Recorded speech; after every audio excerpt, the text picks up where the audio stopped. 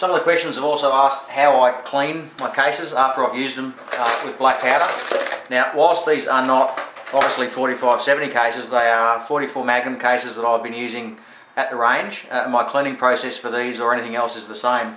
They're going to come out when they're clean and look like that. I'll just take you through the process of how I get them to look like that. So what I've got is 100 once fired cases, or sorry, not once fired, they've been fired a few times. But I use a ceramic media, which has been professed on numerous occasions as being the best that there is. Available from a company in Australia called Shell Lap. Can't remember the website, but if you type in Shell Lap, you'll get the right people.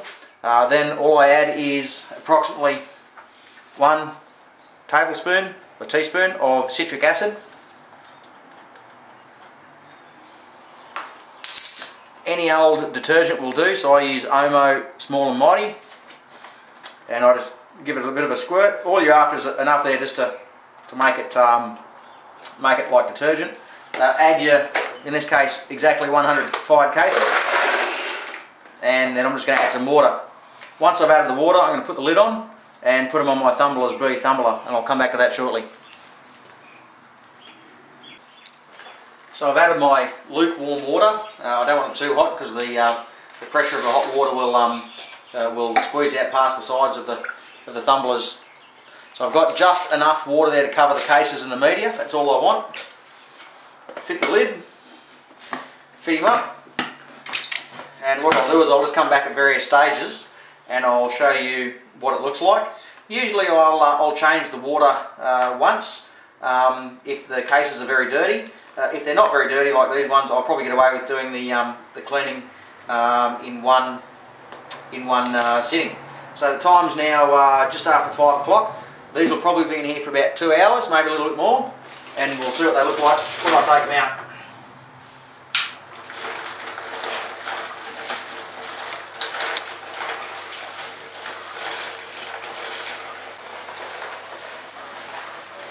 It's been an hour.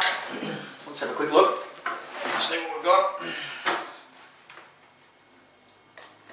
Hopefully we should be starting to see some colour changes for sure.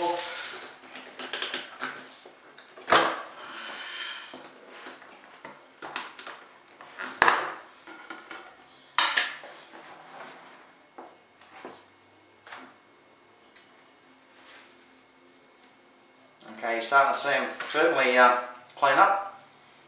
Coming out very, very clean at the moment. That's they're almost probably done actually.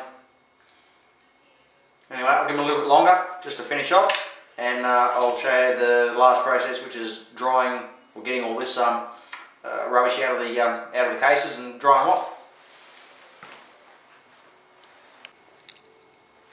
It's been an hour and 50 minutes exactly, and I've just taken the top off to empty all the detergent out. All I use is a colander. All I use is a colander and a piece of fly screen. Nothing technical about that. You'll see very quickly that the brass is very clean.